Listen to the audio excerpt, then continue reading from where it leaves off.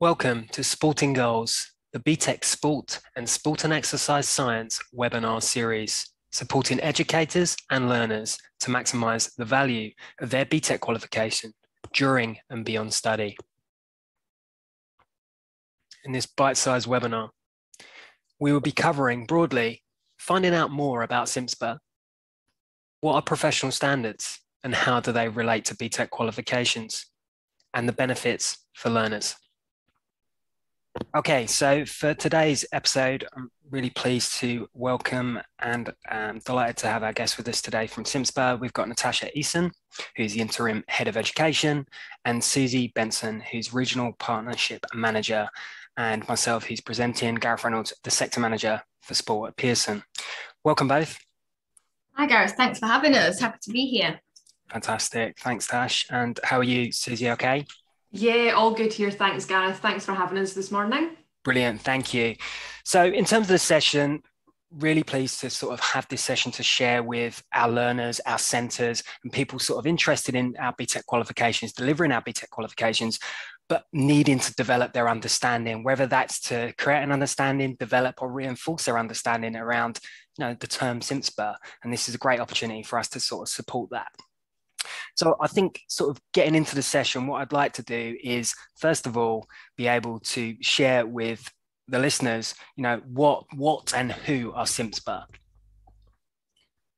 Yeah, so I'll jump in here. So in terms of who CIMSPA are then, so for those that don't know, we are the chartered professional body for the UK sport and physical activity sector.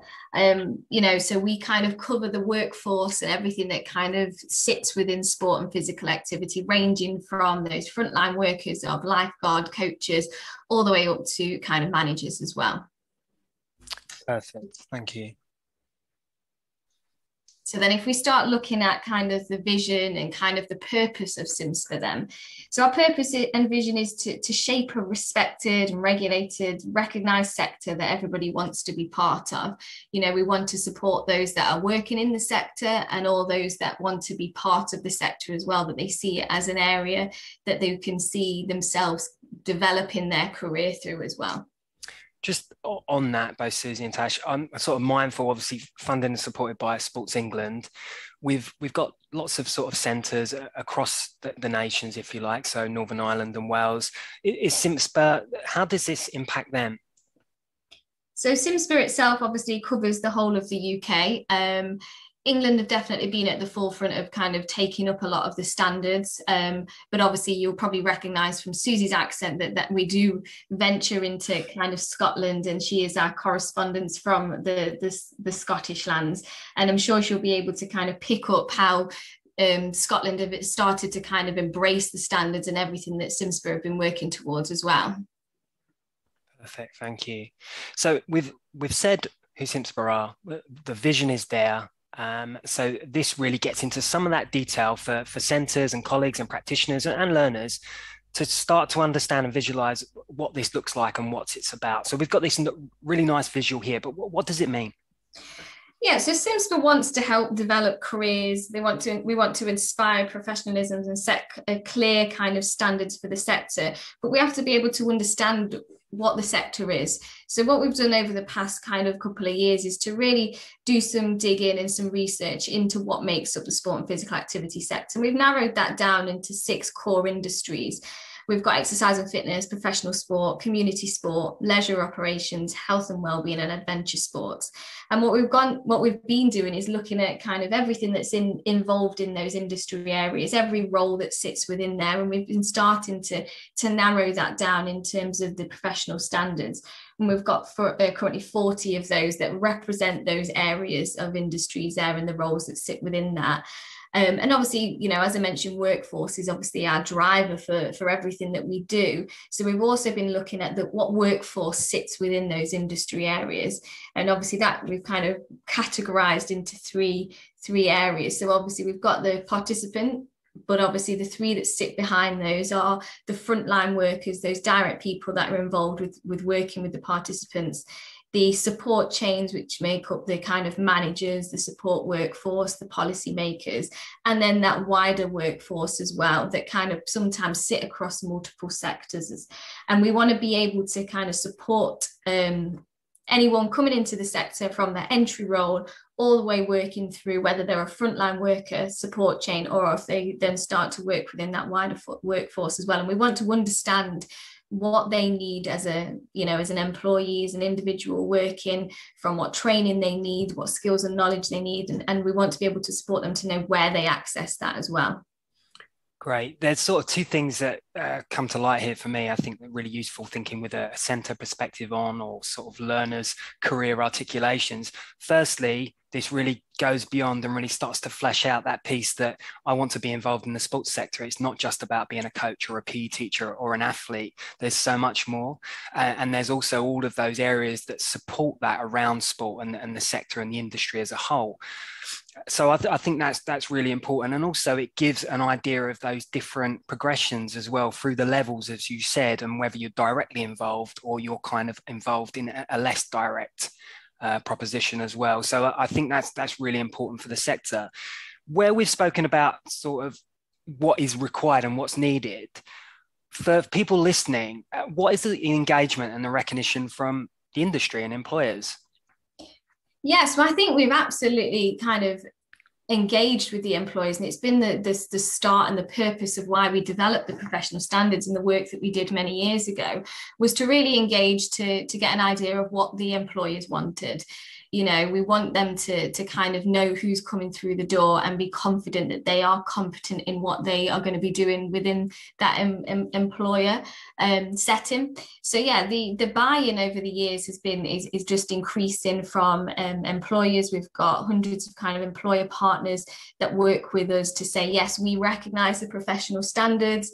You know, we fully back them. We will support and kind of contribute where we can. They will put members through membership, and then they'll also kind of commit to buying and putting people through training of endorsed products. So from an employer side, you know, we've got a large number of employers that are fully engaged with that. You know, we work with multiple training providers, awarding organisation, higher education partners that really see the benefit of, you know, the work that CIMSPA are doing with the sector to really support the workforce. And the end goal is to make sure that somebody is employable, that he's going to get, you know, a job, employment at the end of it, and also see a career. You know, we want to attract people and keep people within the sector, and we want to be able to support them with whichever route they want to take. Fantastic. And there was a term you mentioned there around professional standards, and that also links to this term here around specialisms. I don't know if you could explain a bit more about that for us. Absolutely. Professional standards are one of my favourite things to talk about. So in terms of professional standards, and I suppose we'll look at them and say, what are they? So we've been working to identify within the sector, you know, what roles are there, you know, who people work with in terms of the populations and the environments that they kind of work within as well.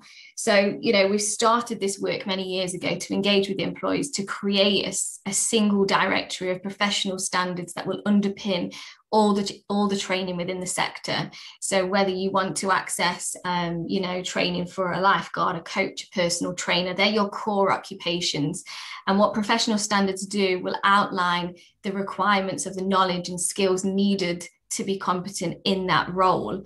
And that means that the employers can be confident that if somebody walks through their door, puts in a CV, applies for a job, and they've done an endorsed piece of training that is mapped to professional standards, they know what they've met. They know, you know, that most of the time they've been involved in that kind of contribution of what knowledge and skills have been achieved through, you know, assessments and practical assessments as well.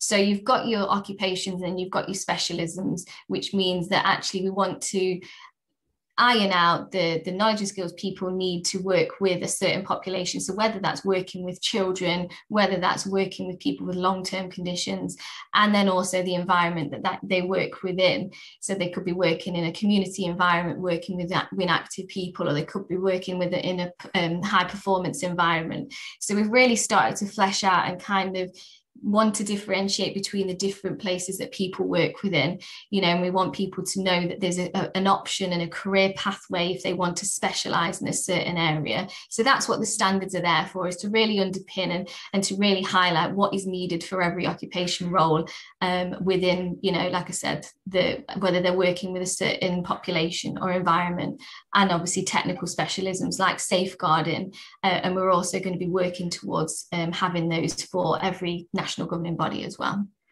Great. So those standards essentially are for those given roles within the industry. The employers have engaged with those and helped develop those, as have sports councils and specialists, I understand.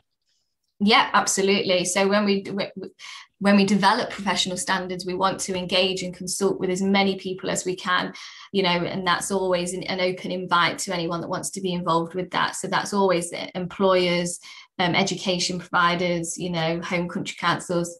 Yeah. Brilliant. Okay. So 2 questions that often come up when I speak to centres in my role is, one of the first things is around, okay, we've got personal trainer.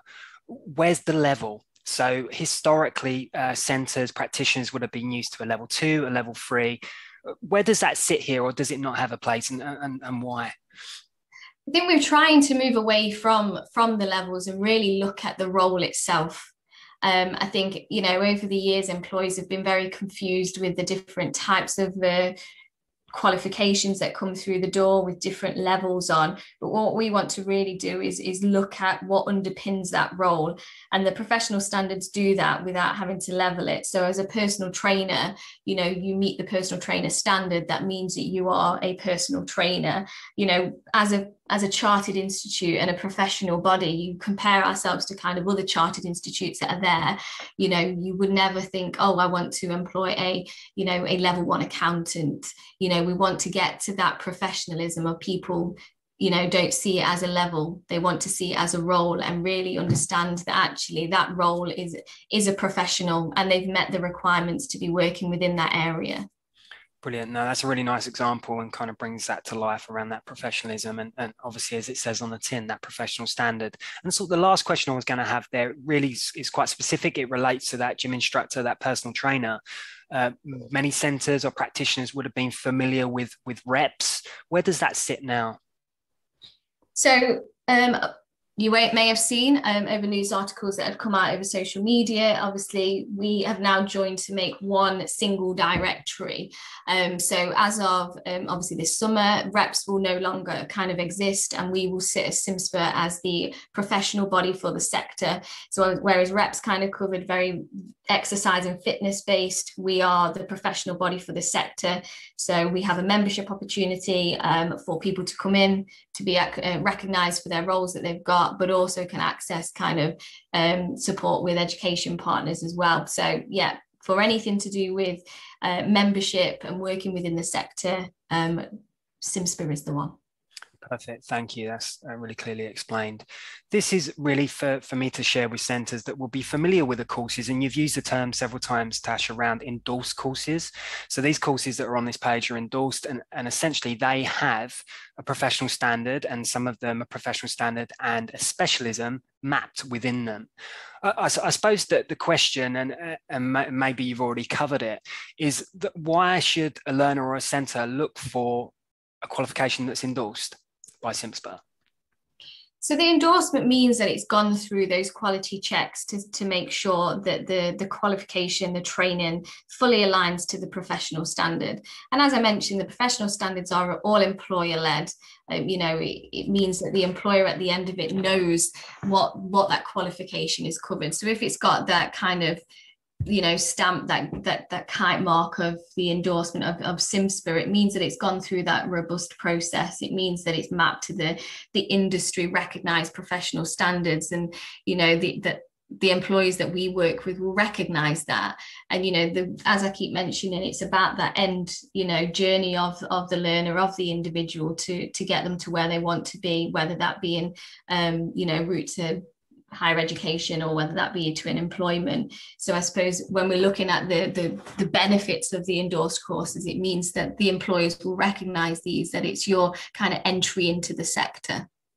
Yeah, I think that's great. And I think for that dual value, if we look at the level three, firstly, the professional standards are mapped in there. They give that articulation out into the industry and that endorsement and that professional standard, but also that they form part of a larger whole so that the learner and the centre can also offer that 3A level equivalent or whatever it may be. And the same with the level twos, whether that's learners ready to exit out into the industry or progress onto level three, they get not just the industry facing piece, they also get the piece that's going to enable them to progress through that educational pathway as well, which obviously then links on to lots of opportunities and informs the sector and benefits the sector as well.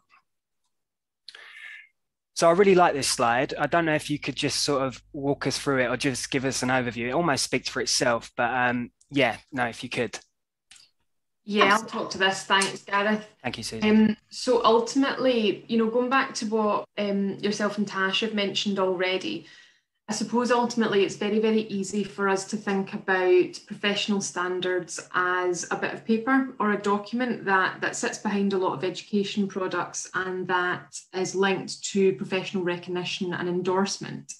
However, actually, what we need to also start to do is take the document side away from things and actually, what does that mean in practice? So in future, where do we want to be as a sector? So you'll see a few examples there, but one of the real key things that strikes a chord for myself is, how we help to support students into employment when they finish their courses and no longer have to redo certain pieces of learning throughout their career. Also, when we look at the level of understanding for our sector, among other sectors such as healthcare or public health and NHS, how do we make our sector clearer and more easily identifiable for what qualifications are appropriate for people to work with certain population groups as well, and really become that respected sector. Sport and physical activity is relatively new in the grand scheme of things, the past 20, 30 years. And actually, how do we make sure that we're laying the foundations now for a really, really, really strong sector in the future, that we're future-proofing? So trying to create that openness and transparency by using professional standards, but ultimately to make a big impact moving forwards with the general public as well. Great, no, thank you. So appreciating that there's lots of sort of different memberships and ranges of support, not just for learners, for partners, etc. With the learner in mind, they've done a qualification that's endorsed by CIMSPA, mapped to a standard, they've achieved the standard, and then they become a member of CIMSPA. So what are the benefits for them? What does that look like? Yeah, thanks, Gareth. So ultimately, when we look at individual membership, we are a membership body. We have approximately 16,000 individual members across the UK and internationally at this moment in time. And there are different elements of that membership and professional recognition that people can use to help to elevate their career and take it to that next level and stage. So in terms of that, there is that element of professional recognition. So being able to demonstrate that you have the knowledge, the understanding and the skills that set you apart from other people that are working within the sector as well that perhaps aren't members. And ultimately, by maintaining your professional status, you're also saying to employers and deployers that you're keeping yourself up to date with recent developments and recent research in the sector as well by maintaining your CPD and making sure that you're staying relevant. Within our membership, individuals can also access for free our CIMSPA Academy, which has more than 1,300 different e-learning courses on there. Now, they're more around the softer skills associated with our sector, around communication, budget management, management responsibility, leadership, and really helping to plug that gap for the softer skills. People can be able to demonstrate a record of their CPD and maintaining that professional status as well, so that they can say to employers and deployers that they're staying at the forefront of the sector and what's going on. But I suppose fundamentally, one of the key things that students potentially could be able to do is apply for jobs while they're in training. Now, it is an element that we would obviously advocate that people do complete their course. It is something that if they choose, they can have a part-time job on the side if they do meet the requirements for a certain professional standard. They also get general benefits such as our SMPA professional magazine and sector discounts as well. So we have a full suite of individual support for members, but also we have partnership opportunities as well. So if there are any centres that are looking for more information about that, then we have a full team of partnership executives that can help to provide that support as well. Great. No, that's perfect. Thank you. So for what we have on both our website and which links to your website, it shows learners and centres when a learner gets to the end of that qualification, what they can do with their certification for their BTEC to be able to then register with yourselves and become a CIMSPA member and start accessing those opportunities. This next visual is maybe something we don't need to go into a huge amount of detail, but I think what it does is it really starts to shine a light on where the learners can go at the end and beyond of their program. Yeah, definitely, Gareth. I think, ultimately as an individual member, you can really receive professional recognition at all stages of your career. So right the way from taking your student and all the way up to, being a chief exec of an organisation that works in the sector. So our membership basically helps provide that recognition for students at that entry level to be able to put their best foot forward and show that they're really, really committed to working and developing in this sector. And also when they look at when they're applying for jobs and how they profile themselves as well, then it basically is to set them apart from other individuals. Brilliant. And I think just something to highlight as well for learners and centres, regardless of whether they're in FE, private training providers, work-based learning, that actually this is also acknowledged and being supported within HEIs as well, this recognition of CIMSPA and the value of it. Is that correct? Yeah, absolutely, Gareth. It's something that a lot of the work that we do is trying to join that sector together. So how do we make best use and work really, really strongly with further education, higher education, training providers who are operating privately in the sector, but also importantly is how we link the students that are on those programmes into employment and deployment. So whether that is through local leisure centres and student placements, whether that's into governing bodies or even local community clubs as well. So trying to create that ecosystem for an individual to have that transparency and ease of transitioning through different roles that they maybe want to carry out in the sector too. Yeah, and this slide really speaks to that, doesn't it? That sort of shared knowledge and understanding and how it can lend itself across the piece of the sector and enabling people's sort of mobility, whether that's around interest or opportunities or just variety. Absolutely. And, I would say that probably myself, Tash, I don't know about you, but my background, if I had known at 16 years old what job I would be doing today, and if you'd asked me to identify what path I was going to take, I would not have a clue. I couldn't tell you what jobs were going to lead me into my current position. And there's not really been that clarity of pathways within the sport and physical activity sector before. So ultimately, when we link back to the professional standards that Tash was talking about earlier on, we look at our different industries, actually by creating occupational maps for the 6 different industries that we have within sport and physical activity, mapping out the individual occupations within them, within the knowledge, the understanding and the skills that are required. But how do we help to bridge those gaps? So for instance, somebody in exercise and fitness who's coming in with an entry-level qualification as potentially a group exercise instructor, how does that person progress? What knowledge, understanding and skills do they require in order to develop themselves to potentially become a duty manager, or potentially then move across, as you can see in that diagram?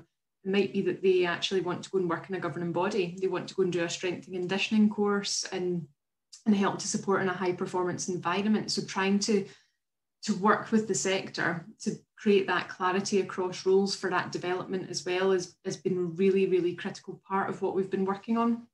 Yeah, and that plays to that point as well, an additional point to sort of support the requirement of those professional standards and the mapping within qualifications.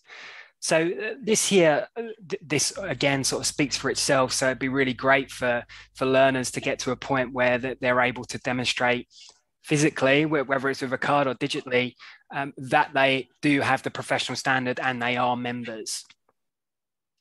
Yeah, absolutely, Gareth. I think that when we look into the future, you know, in an ideal world, what you see in this screen is actually, you know, a recognised professional being able to demonstrate to both an employer and the general public what it is that they're actually qualified and experienced to deliver. So who can they deliver with? What environment is it that they work in? And what service is it that they're actually providing? Again, going back to, you know, imagine a future where, you know, a parent has clarity that they can check that their child's coach is qualified and safe to practice. You know, when we think about a manager, actually, they want to be able to know that who they're recruiting into a specific job actually has the appropriate knowledge, understanding, and skills. So trying to, again, work with the sector to create that system in the future where it really, really is clear for everybody, no matter whether you have a good knowledge and you already work in the sector and you're a hiring manager, but also parents of young children who maybe don't know anything about the sport and physical activity sector and what knowledge, skills, and understanding somebody should have in order to coach their child as well. Great, thank you. So I think within this sort of bite-sized session, what we have done is we've shared a common understanding for centres, learners, practitioners, and those people looking at both BTEC and those sort of mapped qualifications with CIMSPA, what that means and what the value is, and the importance for our sector within sport and exercise science and beyond. We've also sort of shared a sense of where they can go next, what they can do or what they might do in the future with their qualification that is mapped with a professional standard or specialism, and also with their membership together with those endorsed qualifications. So I think that leaves me to thank you both. Susie and Tash, really appreciate your time, and great to be working with you, and look forward to future developments. Thank you both. Thanks, Gareth. Thanks for having us. Bye now. Yeah, thanks, Gareth.